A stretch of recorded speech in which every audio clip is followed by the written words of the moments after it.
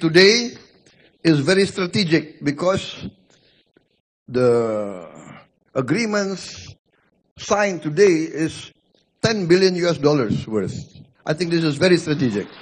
We want to be part of this emergence as a very strong, not only economic, but also civilizational power. Therefore, the strong participation of Chinese entrepreneurs in Indonesia, I think, is a very important element in the close collaboration between our two countries and our two economies. We are very optimistic.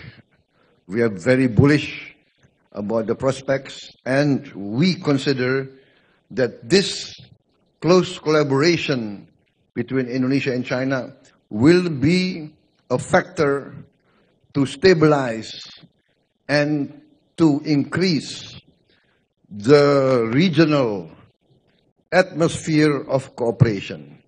We must give an example that in this modern age, collaboration, not confrontation, is the way for peace and prosperity.